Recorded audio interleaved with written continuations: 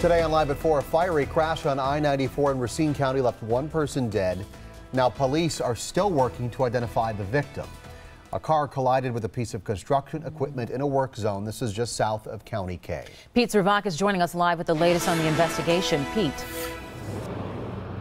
Well, Shannon and Steve, as you can see, all lanes of I-94 are now back open here in Racine County after that crash gridlocked traffic in this area for several hours. Check out these photos showing the aftermath of a crash between a car and an excavator on I-94. Never saw nothing like that before. It happened just before 9:30 this morning. One witness reported that a tire may have come off that vehicle, causing the vehicle to swerve and crash into an excavator.